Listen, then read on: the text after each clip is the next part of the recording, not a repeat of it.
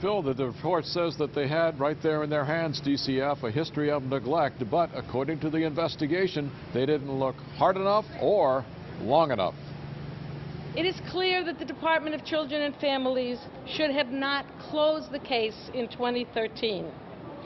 The decision to close was based on insufficient then current information.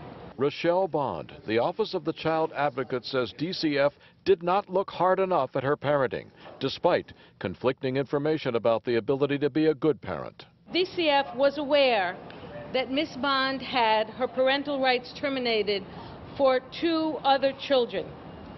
The last termination was more than 10 years before the birth of Bella.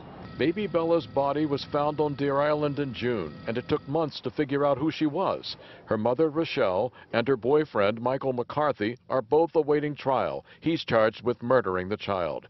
The Department of Families did take a close look at the case after other high-profile failures, but it was lacking. The challenge here was that the case was closed around just before the information and the identification by the department of those cases that needed Tier 2 review to happen.